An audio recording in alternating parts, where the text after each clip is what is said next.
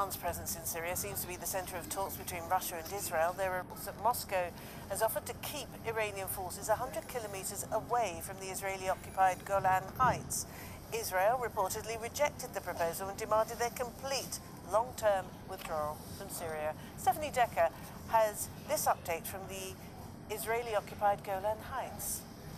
The Syrian government and its Russian ally are engaged in a very active campaign in this area, which is the last opposition-held pocket in southeastern Syria. It's controlled by a group affiliated to ISIL. There's no negotiations with them. Now you can probably see another airstrike just over my left. This has been going on for a couple of days now, really intensifying over the last 48 hours. Airstrikes, also intensive tank shelling on this area. We've seen some civilians trying to shelter close to the border fence with Israeli-occupied Golan Heights. I can see another airstrike very far along.